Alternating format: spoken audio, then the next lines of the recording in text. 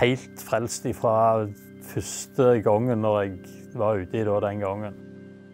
Superhekta etterpå har ikke noe annet som har betydd noe nesten.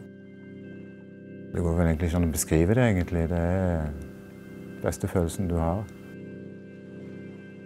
De dagene der det snør og er sol om en annen, de er definitivt noen av de råeste. Hvis det er bra bølger i tillegg og du får oppleve naturen så nært på, så er det helt magisk, synes jeg.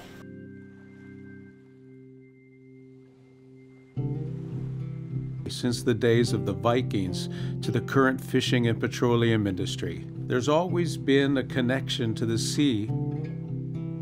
The Norwegians venture into it, adapted and thrive, just as they have recognized the challenge and joy of surfing.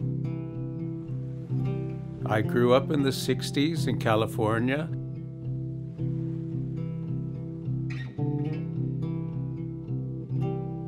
I was 12 years old when I went to Bud Craven's surf camp.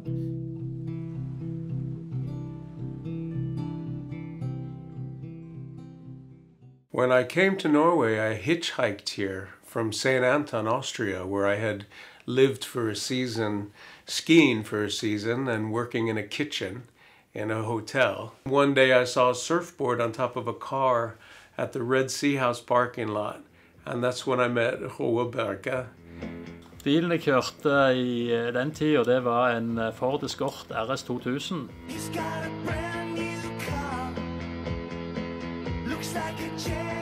Ikke akkurat det som jeg i dag vil kalle for en surfmobil. Vi hadde jo bøyler på taket og brett og var alltid på taket, så de viste jo godt igjen.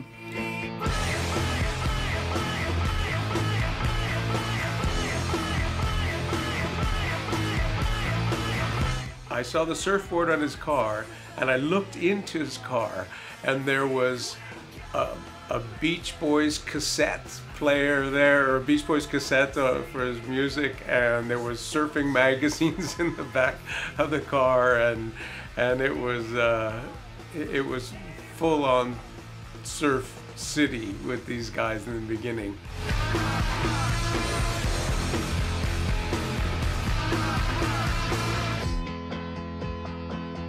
Start over again, grow ourselves new skin, get a house in Devon, drink cider from a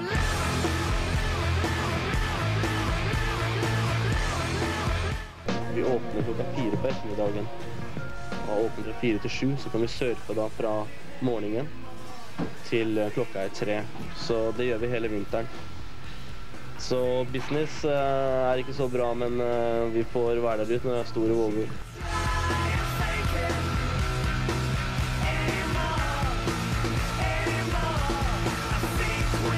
Faktum er at vi har forhold her på Vestlandet som er vel så bra som Hawaii og California. They started showing me where they surfed, which was mainly Hellestad at the time. They told me about some spots that were very difficult to surf because they were somewhat hollow, and I said, please show me these spots. One of those became Pigsty.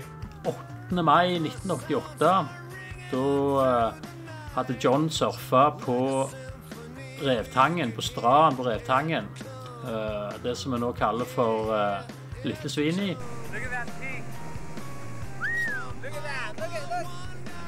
Så jeg litt nordsjøen, og der var det en bølge som så fin ut. Tok av en del bølger, og det var jo fantastisk. Det var jo sol, fint vær, det var glassy, bølgene var, etter jeg kan huske, sånn cirka head high, tenker jeg.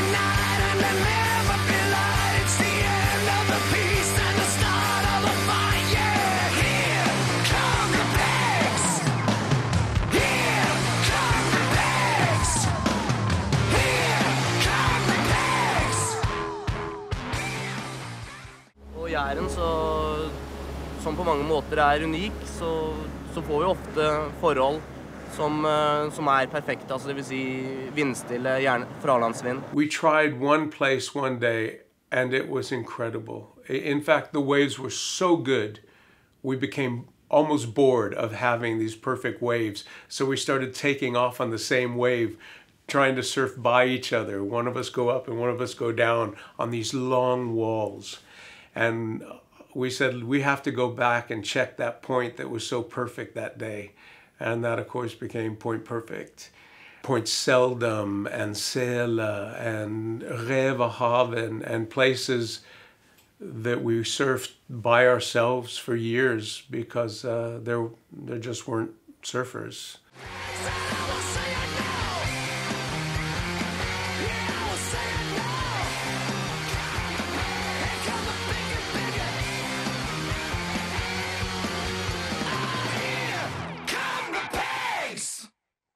Europamesterskapet arrangeres i Frankrike, og Norge stiller med 5 mann. 4 av dem kommer fra Sandnes-Stavanger-området. For the European Championships, we took the team, and then I was the team manager in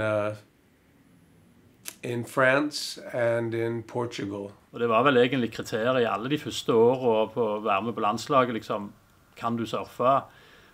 Har du råd til å være med, og kan du ta deg fri? Oppfylte du de kriteriene, så var du en sikker vinner på landslaget. John kjørte i laderen sin, så vi kom jo frem en god dag i forveien.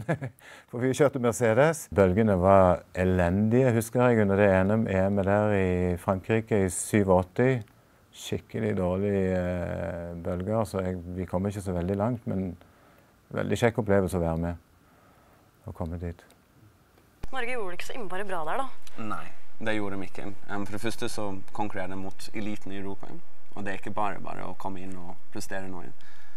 Og bølgene var såpass dårlige at hvis det hadde vært større bølger, så tror jeg virkelig at Norge ville gjort, de ville gjort det bedre. Det ikke så mye teknikk i form av triks, det mer big balls. Ikke sant? Hvordan det med jenter da? Det noen særlig rekruttering blant jenter? Rekruttering til surfing? Ok. Kvinnesurfer, ja. Inntil nå nylig så hadde jeg en veldig negativ synspunkt på kvinnesurfing. Chauvinistisk jævel. En venninne som var med på det landslaget nå, forandret meningen min. Ja, kvinner kan rippe dem også. De tar seg godt ut i svakøkonomi. Ja, riktig. Du var på Europamesterskapet i Irland nå for ca. en måned siden. Hvordan var det der? Fortell litt. Det var knallbra. Beste surfkonkurranse jeg har vært på uten bølger. Surfing 90% paddling og 10% surfing, det ikke egentlig sånn der? I hvert fall her. For her det såpass sterk strøm. Det noe å paddle? Det et slit. Lukter det ikke akkurat så godt her på Jæren? Nei, det ligger noen sånne flotte, kjekke kuruker.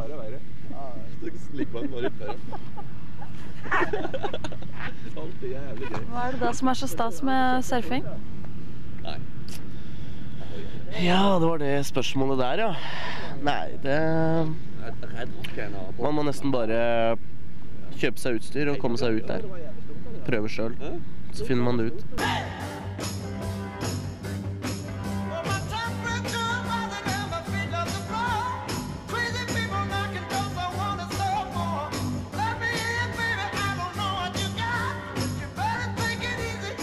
Du har emigrert til Stavanger? Ja. Det har jeg greid i dag, da.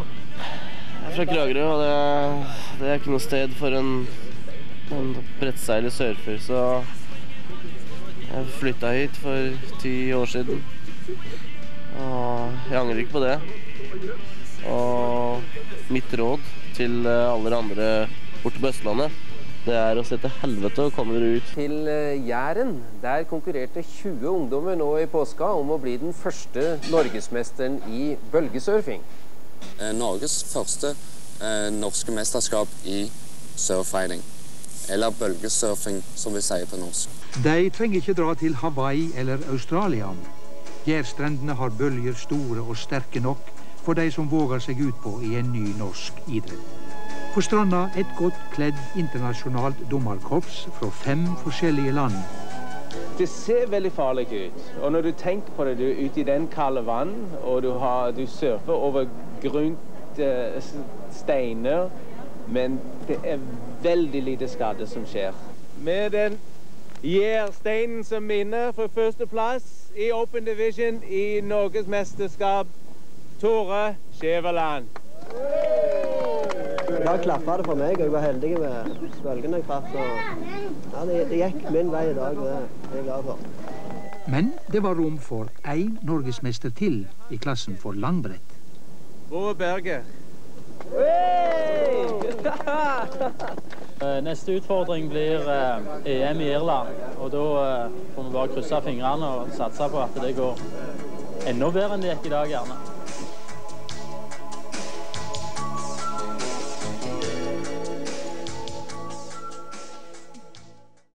Sometimes we get a quality of surf that compares with any place in the world.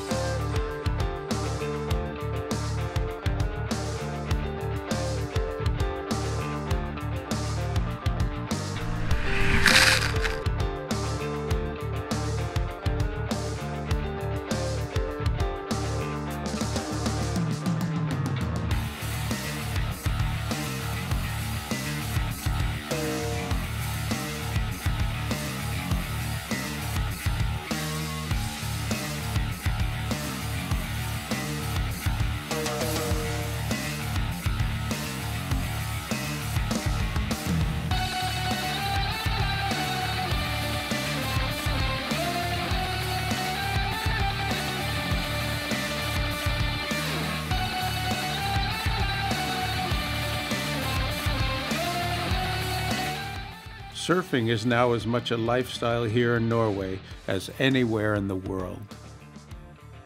There are people in the rest of the world who would cut off body parts to have the quality of surf that we have and to be able to surf it by themselves.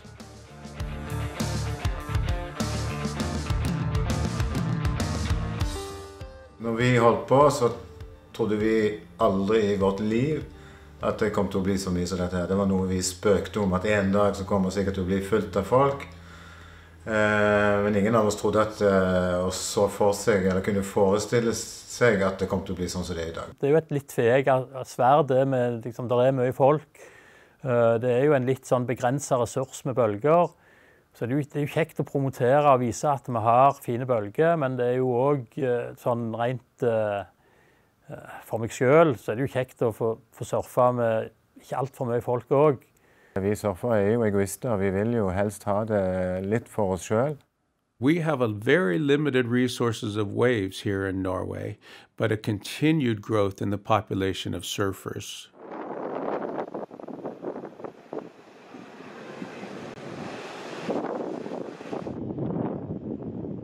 Keep peace in the lineup, because once it's gone, it's gone.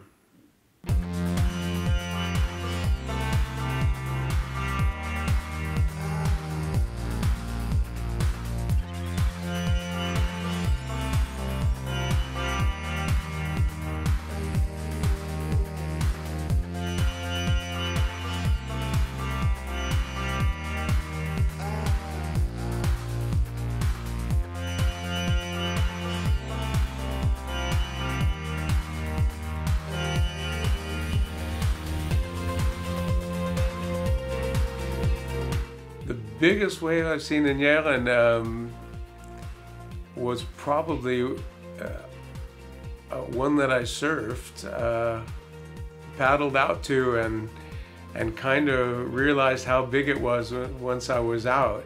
And I don't know in meters and feet how big it was, but if you say overhead, it was the classic triple overhead size. And